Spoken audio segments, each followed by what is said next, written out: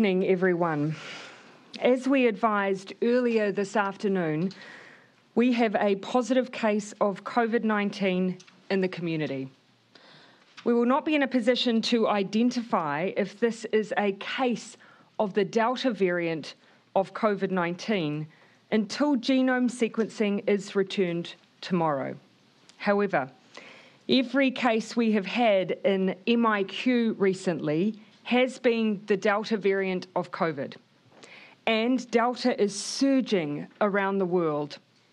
While we cannot confirm it yet, we need to assume that our case will be too, and that has shaped all of the decisions we have made this afternoon. Delta has been called a game changer, and it is. It means we need to again go hard and early to stop the spread. We will move to alert level 4 from 11:59 p.m. tonight.